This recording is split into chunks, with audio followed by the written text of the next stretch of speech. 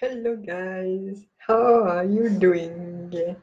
So I hope you're doing good.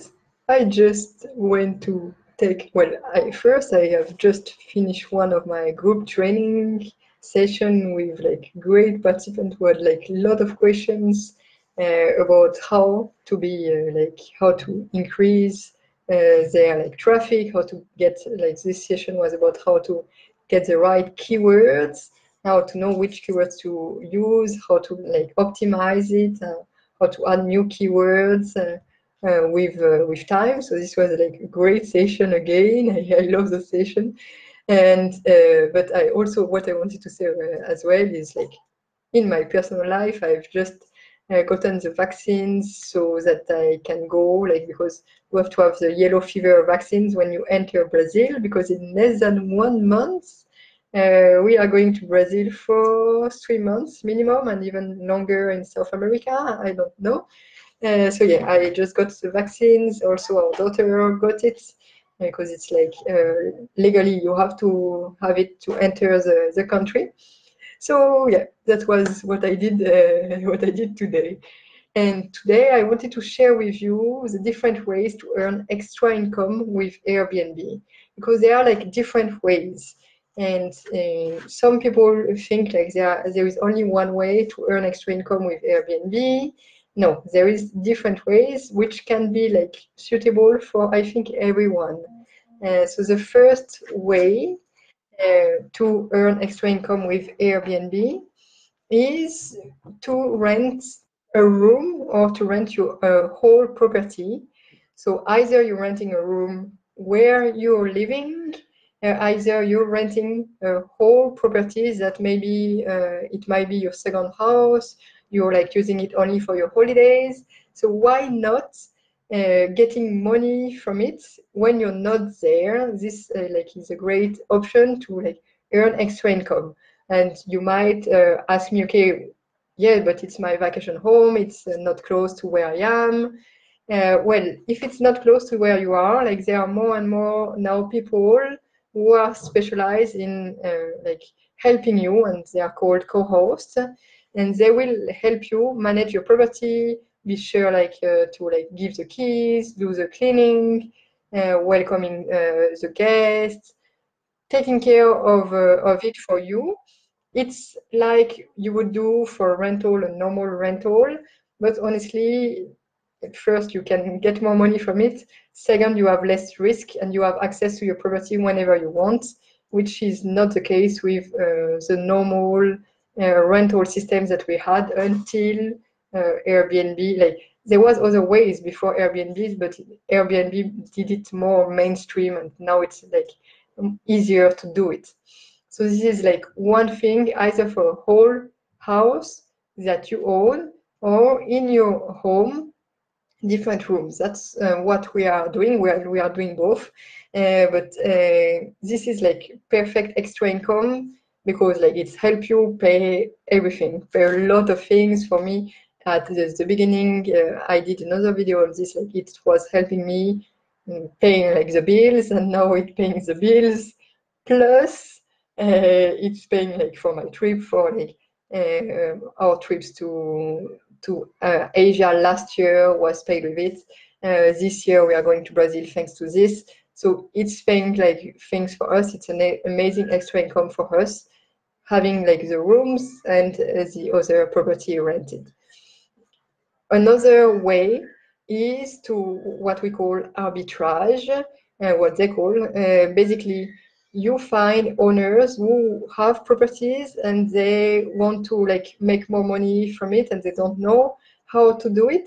So you go with them, you have to find the right owners and you basically rent the property. So you pay a normal rent to them, you decide with them what is the rent that you want to work on, and you like any margins that you take, of course you have the bills and everything, but you're like responsible for all the earnings except the rent after taking the bills and taking the cleaning companies, for instance.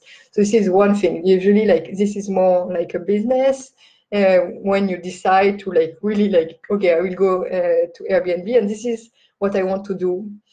for like as a job, as a work. So this is another way, is to do arbitrage. You have to find owners and you're renting their place and you're renting their place on Airbnbs on other platforms with the authorization and with a contract and everything. So that's the second way. The third way, which is similar in a way, but it's not exactly the same thing, is what I called co-hosting. And what I call, what we call co-hosting, is when someone has a place, probably already has put it on Airbnb, but doesn't have time to take care of it, to manage the messages, to manage like the check-in, check-out, the turnover, the cleaning team and everything. So you're a co-host for them. It means that you're paid a percentage. Usually it's working like this. You're paid a percentage. It depends on the people and you have to negotiate, but usually it's like 15% of the bookings. Like what like people get from the bookings, they have to pay you a percentage from it. You have to see how it's working and what is better, like in terms of earnings, either to like find a owner and rent a place and then get everything out of it, or to have a percentage for each bookings. So that's the third thing. And then the fourth thing, which doesn't require you to have any property or to do with a property, is Airbnb Experiences. This is a new thing, well, new, relatively new, and it's amazing for everyone who likes to show off their city, talk about like their passion, meet people who are like-minded and who do like to do something similar to them. So for instance, like anything, like if you like surfing and you live close to the sea and you would like to teach people how to surf, this can be an Airbnb experience. If you're like a foodie and you like to go to different restaurants, you can, and you're vegan, for instance, like me, you can take people to the best vegan restaurants in your city. Anything. If one big thing that they are putting, they are emphasizing, like putting the focus on right now, Airbnb, is Airbnb experiences with animals. So, for instance, one member of my group, she has alpacas and in her place, and she's doing an experience with this. It's a picnic with the animals.